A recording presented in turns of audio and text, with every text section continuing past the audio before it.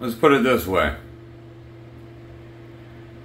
When Aleph met the people that became Iron Hand Kung Fu, which are probably the Taiwanese, the ones that everyone are afraid of. That's why everyone's like, I wish I was Thai Asian.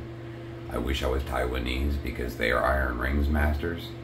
They only do iron rings with like 3 to 5 rings. The strongest one of them does like 5.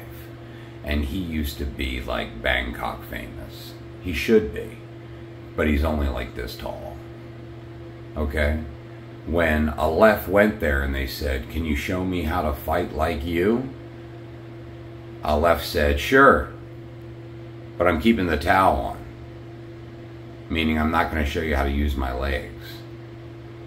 All of Iron Hand Kung Fu is based on fighting everything from here up.